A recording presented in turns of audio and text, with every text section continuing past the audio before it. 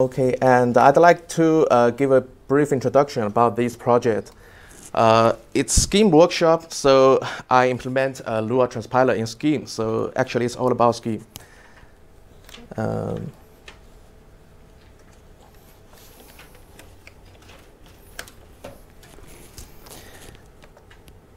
And I can briefly introduce myself.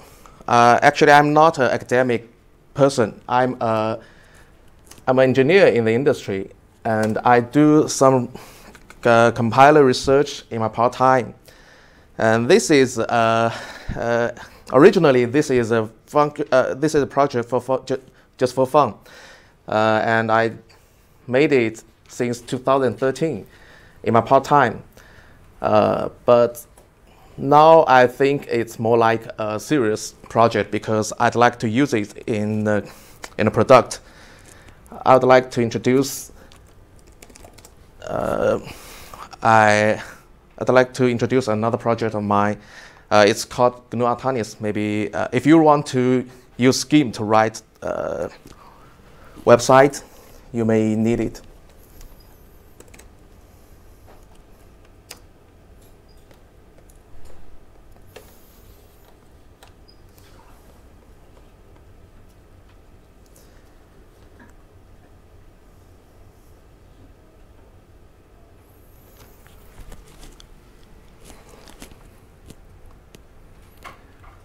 Okay, let's start.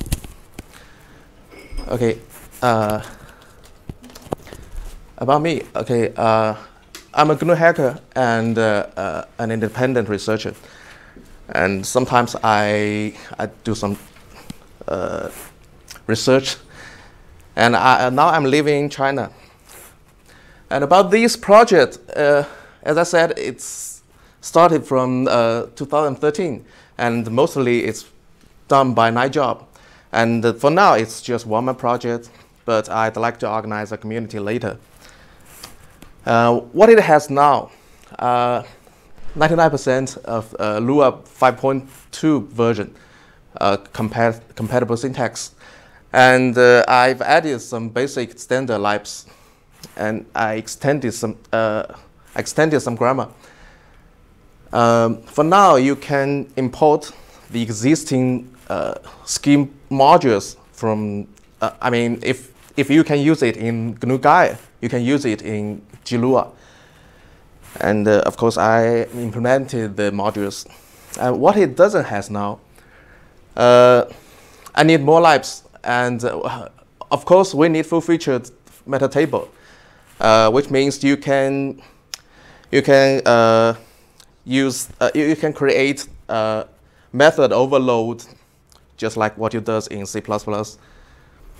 And you can create coroutines.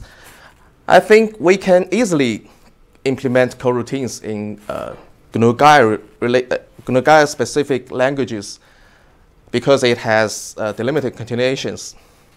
And for now, there are some bugs. But fortunately, in my demo, I think it's bug-free. Just a matter of time. If I have some time, I can finish it. And about GNU GUI, first, GNU GUI can be just a Scheme language implementation. It contains most SRFIs, and it supports up to R7 RS, and well supported about POSIX and threading, good threading support, and delimiting continuations for high concurrent server design. Actually, I've used it in my GNU server call, and I've used it in the real product, so it's stable. And but actually, GUI can be treated as a platform to implement languages, just like Scheme. So, because these projects is a little bit old, so I didn't do it in Scheme, but it's still possible. And actually, GUI also has a AOT compiling. It's work in progress, and there are some existing multi-language front ends, include my Lua. And as I see, there is a Python 3 front end on it. And the Lisp one is mature enough, I think, could be used for Gaia version Emacs. Okay, this is an oversimplified view of Gaia compiler tower. Briefly, you can just compile your code to tree and let Gaia do the rest of the part. But actually, you still can compile your code to CPS directly. For tree it's S expression-like intermediate representation, so it's relatively easier to be handled.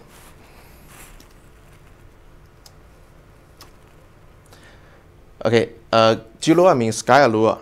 Actually, Gaia has a Lua had a Lua front end, but it's a bit old, and I rewrite it from scratch, and I use LAR1. So relatively easier to add new language features. Basically, this is a simple architecture of gLua right now. Okay, just like any classic compiler design. The only difference is that you have to compile your code to tree. But before you compile to tree, you may add an analyzer. So you may add some special IR for some checkings or specific optimizings. Okay, the original Lua code looks like this, and the AST looks like this. And finally, you convert it to the tree. Okay, more complex, but you may just leave the rest of the optimizing to Gaia platform, but actually you may do specific optimizing before it. It's flexible. Okay, let's do some loving code part. Maybe I'm speaking too fast. Okay, but let's see some code.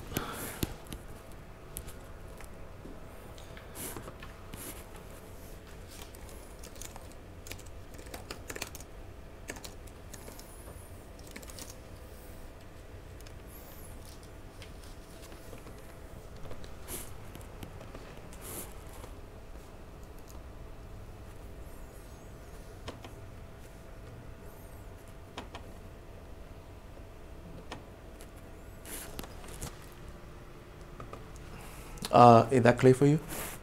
It's Yes, a little dark little dark. and a little small. Okay. Oh, I forget to ask, how many people here have ever used Lua? Okay, so do you have any difficulty if I show some Lua code? But I think it's very easy. Okay, I always think Lua is actually a scheme, but it just looks like C code.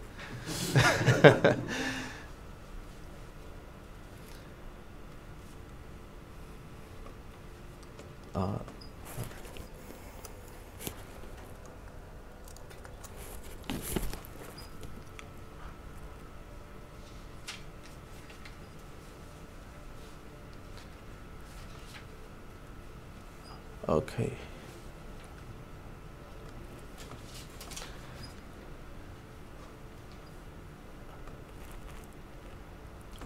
Let's make it.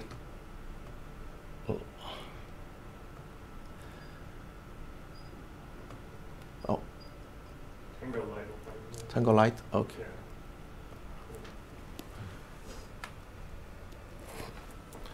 Okay. And let's open the code.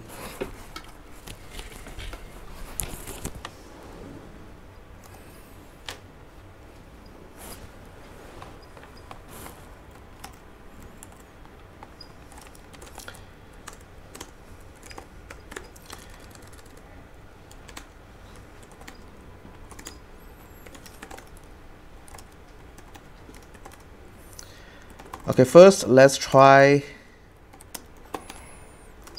some basic expressions.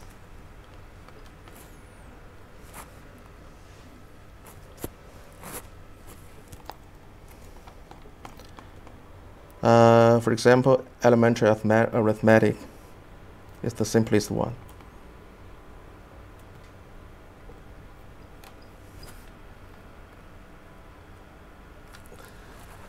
Okay, 1 plus 2, multiple 3, and okay, it's 2.5. Okay, as you may know. Okay. And the string concat.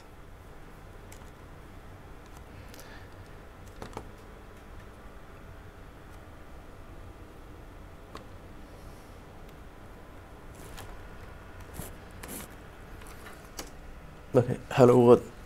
The double points here means concat, string concat. Okay.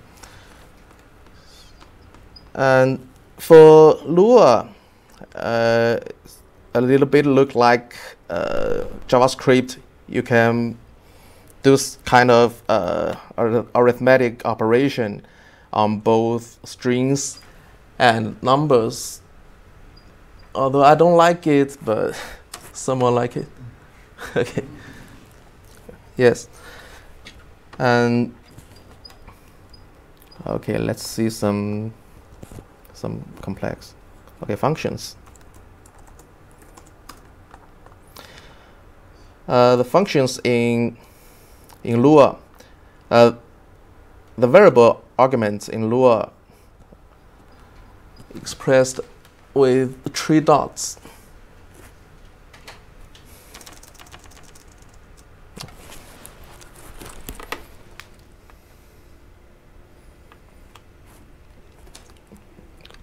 Okay, you may just pass the 3 dots to another function. So let's try it.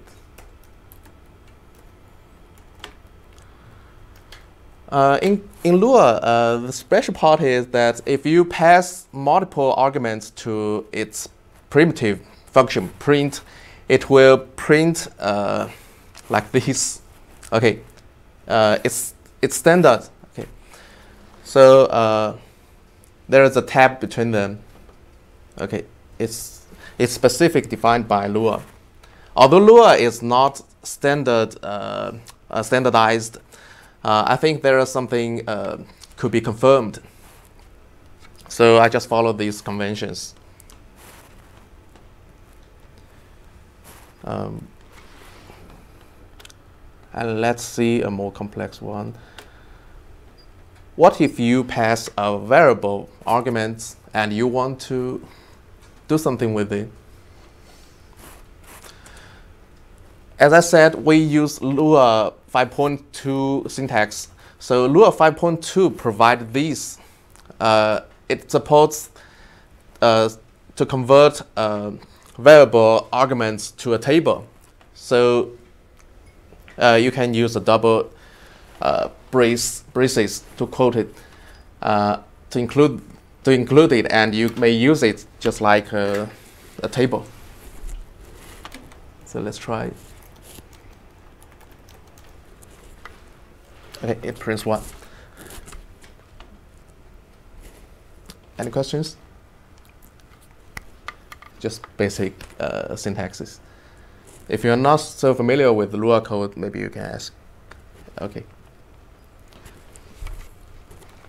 And in Lua, there is something like format, string format in, how to say, just like in Python 3, you have to format the string first, then try to print out. Here I have to do some specific fix because the primitive library named string in Lua is conflict. I mean, the naming is conflict with Gaia, so we have to remove the existing Gaia modules to clean it, to make sure everything is okay. I'll fix it. I'll fix this feature later. This required the upstream of Gaia to support it.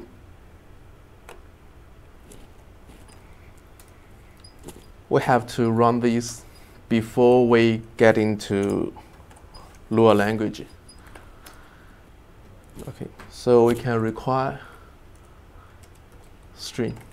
Actually, this require is not required in original Lua, but we have to do it explicitly. Okay, please just ignore this syntax error. It means okay, it's actually not a bug.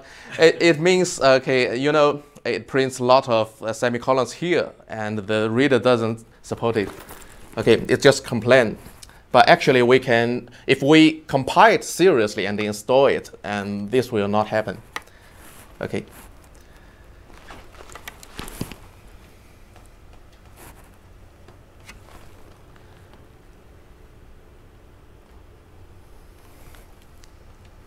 Maybe some bugs. Let's see if we are lucky enough to see it. Okay, just like this, you have to format this string and to pass the arguments, and it will return a special format, so you can just print out. Okay, we're lucky. It had some bugs, but today it's lucky. Yeah. When you're writing a compiler, you have to be lucky. Especially for the bootstrapping one. Okay, let's see loops.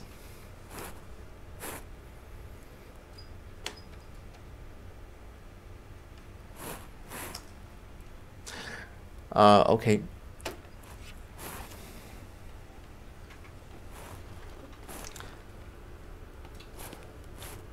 Okay, where the cursor? Okay. And tables.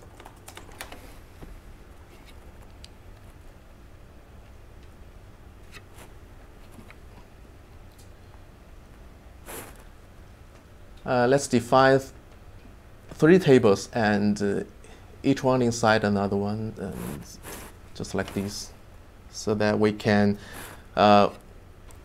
if we do this, we can define functions with kind of namespaces.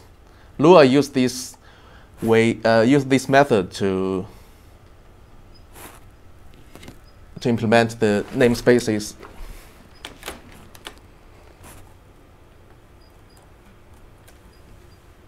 Okay, and I'll define another one, and I will tell you why I do this. There is something different.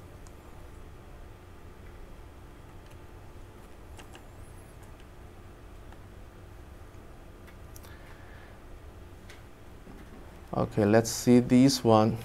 Okay, we define this function with a colon, but actually we can define it with a point. I mean, a.b.c.full, but we define it as a column, with column, because they are different. That's actually one of the caveats, I think, in Lua language, but maybe the people from Lua community doesn't accept it. Oh, okay. Actually, it does work, but it quits. What I've done here is to just print out the self. Okay, if you define the function with colon, it will pass self from the first argument as a hidden argument. And in the original Lua, it will just print the table and its address. But in in gLua, we will just print out the the implementation information. Actually, we implement the Lua table with a scheme hash table. Okay. But if we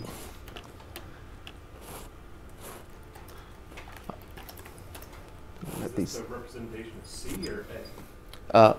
I'm sorry? Is this the encoding of C or A? It should be C, right? gLua, it's all in scheme. I can show you later. No, the table named A and the table named C above. Yeah, so is self A.B.C? Oh, okay. You mean the self of the table? Yeah, so here you return self. Yes, the nearest one. B.C, is that right? Yes, the nearest one. Okay. It's C. Okay. So then it says size is 1. Is that part of the internal implementation, or? The size is 1. It's the okay. The size with 1 means this table has a 1 element. That's the defined function by us. Okay. Any other questions? Okay. Okay. Let's see another one. What if we define it? What if we print it out with point?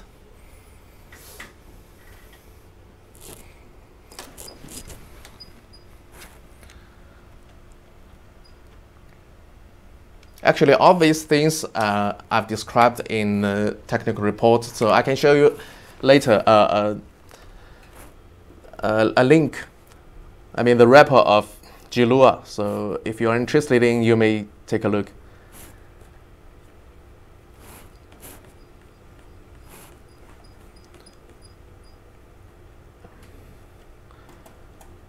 Previously, we print out the self.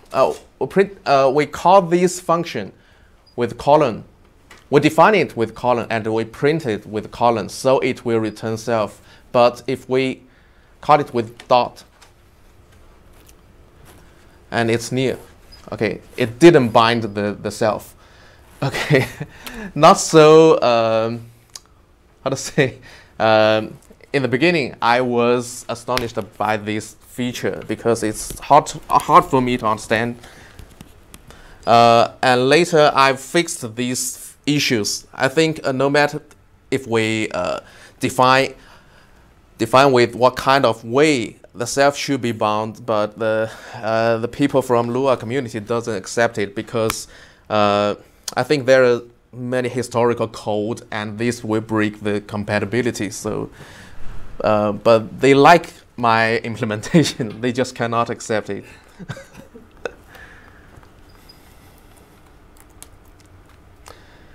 Okay, and modules. Let's try modules.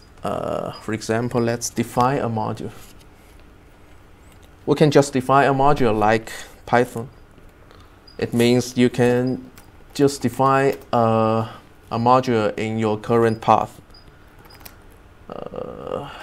Let's gLua, okay. And for example, we ABC, okay. For example, we'll a very simple test.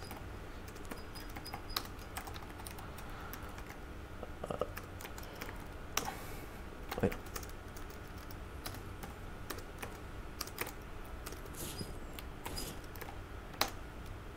And let's require AA. Okay, the same syntax error, you may just ignore it. And now we can see there is a function we just defined. Okay, so we can just use it. Let's try some special one. For gLua, we can call a module from other languages. For example, as some of you may know, the GNU Artanis. How many people here know GNU Artanis? Okay, just you. Okay. Okay. So I suggest you try this if you want to write a website with scheme. It contains a lot of features, include array mapping and WebSocket and the database. But anyway, I'd like to show something here. Okay.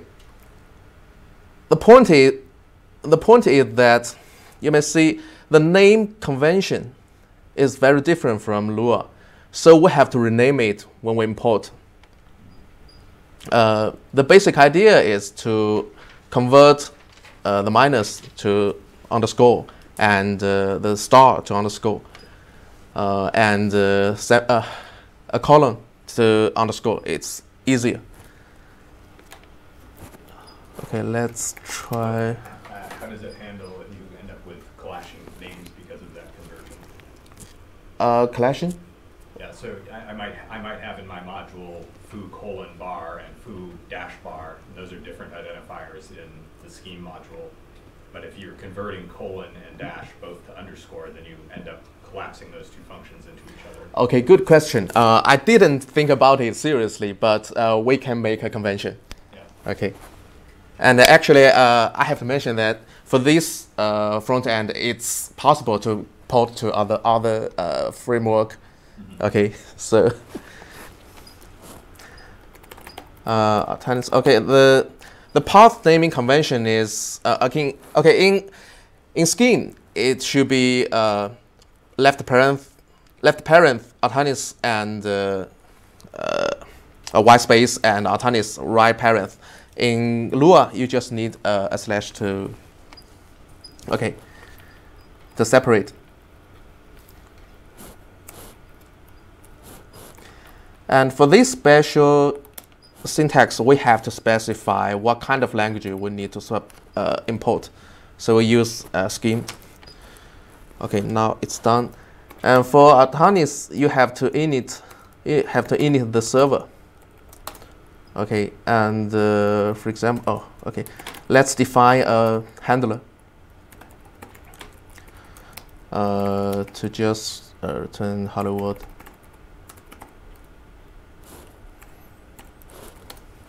Okay, and let's register it. For example, hello and handler, and let's run it. Okay. It's running, and let's check out.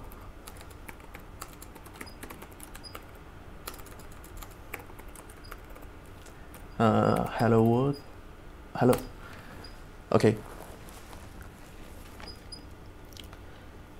I think most of the things are showed, and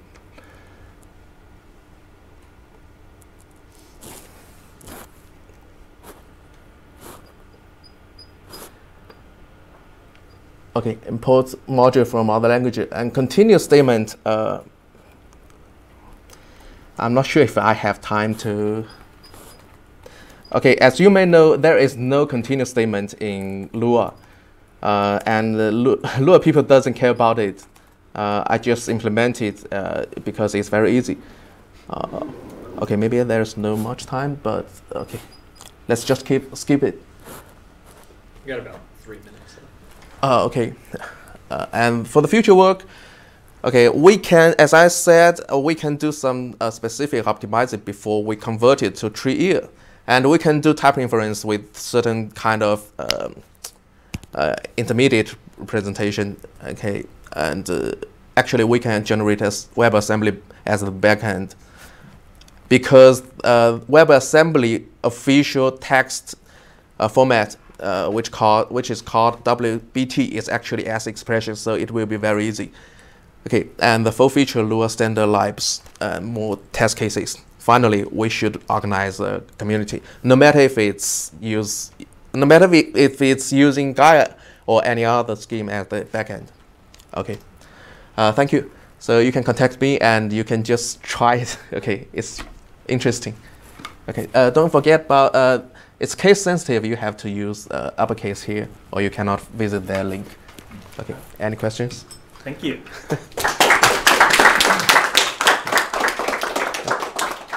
Let's take maybe 2 questions. How intelligible is the outputted scheme?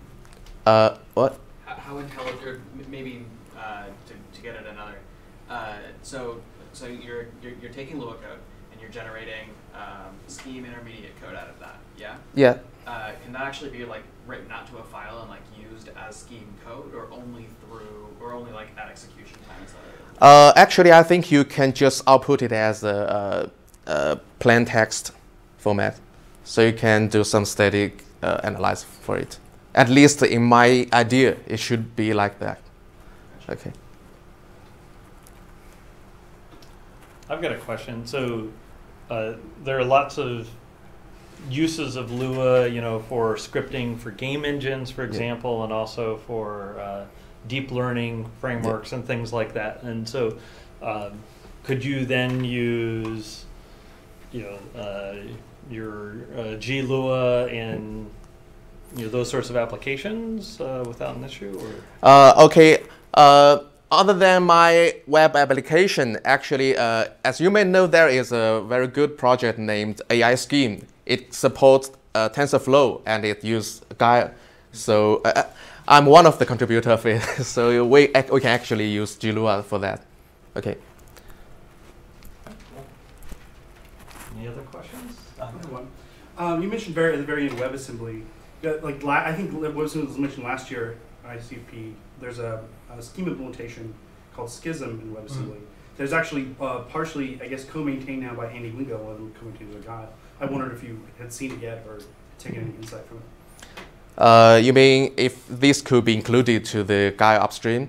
Well, no, more. It's a separate project. I just mean, have you seen it yet? Have you Have you seen the Schism compiler? Yes. Yeah. There is actually, as I said, there is actually another Lua implementation, but it's a bit old and no one is keep maintaining it. So that's why I tried to rewrite it from scratch. The original one is using LL1. Okay, I'm using Lala 1. And many other things are very different from it. Okay, so I think it's another different project, and I'm doing this seriously. Okay, you can expect it to use it in the product someday. Okay. Okay. Well, thank you. So let's thank our speaker one more time. Thank you.